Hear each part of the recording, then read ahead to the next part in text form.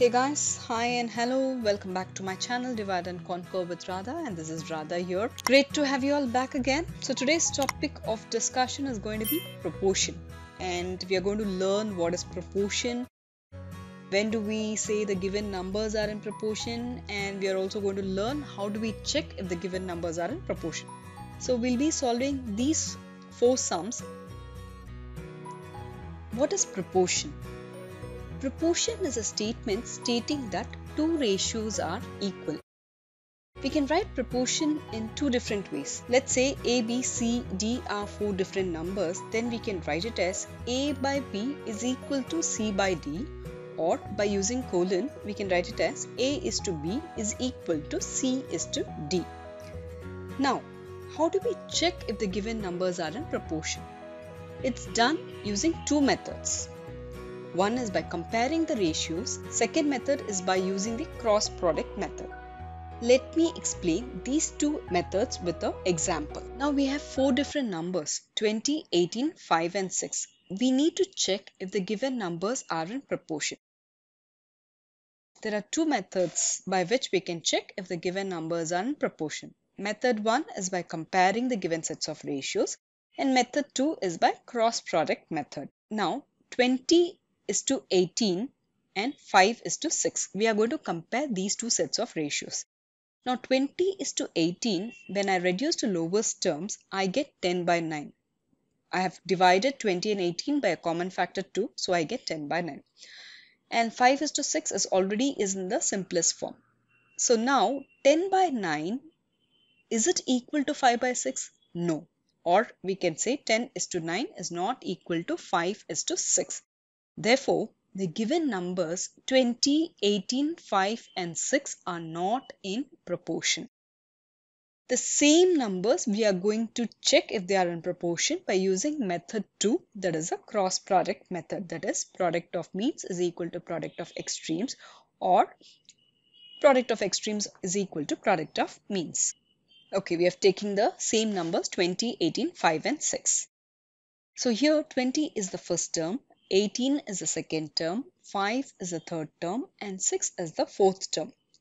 Now the extremes are the numbers that are placed in the first and the fourth position, that is 20 and 6 fall under the extreme category. The first and the fourth term are termed as extremes and the second and the third term are termed as means.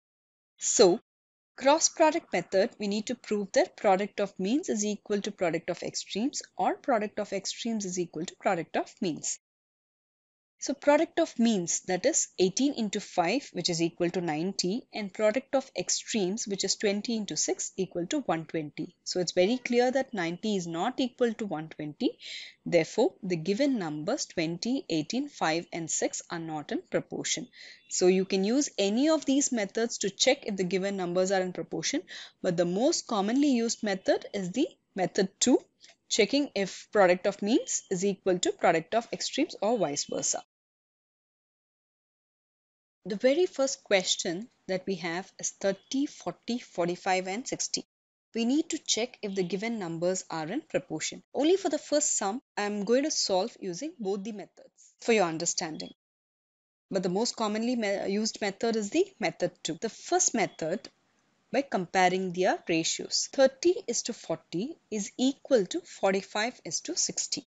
Now let's reduce the first set of ratio, that is 30 is to 40. The zeros can be cancelled. So we have 3 by 4, which is 3 is to 4. And 45 by 60, you can divide it using 15 directly, or you can use 5 also, because 5 is a common factor that divides both 45 and 60. But I have used 15 because both 45 and 60 are directly divisible by 15. 15 times 3 is 45 and 15 times 4 is 60. So we get 3 is to 4. Now, both the set of ratios, we get the same simplest form, that is 3 is to 4. So we say 30, 40, 45 and 60 are in proportion. Now let's check if they are in proportion using method 2. That is by checking if the product of extremes is equal to product of means or vice versa. Now here 30 and 40 are the first and the second term, 45 and 60 are the third and the fourth term. Now product of extremes is the product of the first and the fourth term. So 30 into 60. And product of means is the product of the second and the third term, that is 40 into 45. 30 into 60 gives 1800 and 40 into 45 also gives 1800. Therefore, the numbers 30, 40, 45 and 60 are in proportion. I hope it's clear. You can use any method.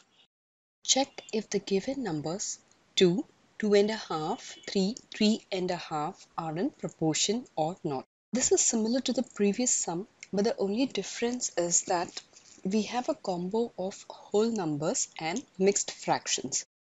So first we need to convert the mixed fraction into improper form and then check if the given numbers are in proportion. So 2 1 by 2, when converted into improper, we have 5 by 2, that is 2 2s are 4 plus 1, that is 5 by 2, and 3 1 by 2 is equal to 7 by 2. 3 2s are 6 plus 1, so 7 by 2. So the four numbers are 2, 5 by 2, 3 and 7 by 2. To check if the given numbers are in proportion, the product of extremes should be equal to the product of means. So to find the product of extremes, we need to multiply the first term and the fourth term. So 2 into 7 by 2. 2 and 2 gets cancelled, so we get 7. And to find the product of means, we need to multiply the second term and the third term. So 5 by 2 into 3, which is 15 by 2. Converted into decimal form, we get 7.5. So product of extreme is 7 and product of means is 7.5. They are not equal.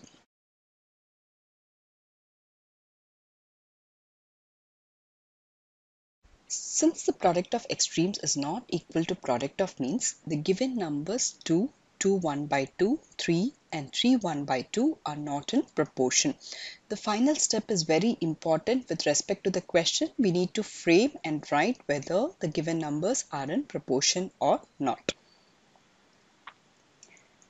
Check if 0.8, 3, 2.4 and 9 are in proportion or not. This sum is a combo of whole numbers and decimals, but the concept remains the same. To check if the given numbers are in proportion, we need to prove that product of extremes is equal to product of means or product of means is equal to product of extremes. So product of extremes is the first term multiplied with the fourth term. So we get 0.8 into 9 is equal to 7.2. And product of means is the second term multiplied by the third term. So 3 into 2.4 is equal to 7.2. So product of extremes is equal to product of means. So the given numbers are in proportion. How do we write the final answer step? Therefore, the numbers 0.8, 3, 2.4 and 9 are in proportion. Check if 1 by 5, 1 by 8, 1 by 4 and 1 by 10 are in proportion or not. All the four numbers are in fractional form. So the concept will not change. It will still be the same. So we need to check if product of extremes is equal to product of means. If they are equal, then we prove that the given numbers are in proportion. First, let's do the product of extremes. Product of extremes is the first term multiplied by the fourth term. So we have 1 by 5 into 1 by 10, which is equal to 1 by 50. And product of means is the second term multiplied by the third term. So 1 by 8 into 1 by 4 is equal to 1 by 32. So 1 by 50 is not equal to 1 by 32. Therefore, product of means is not equal to product of extremes, or product of extremes is not equal to product of means.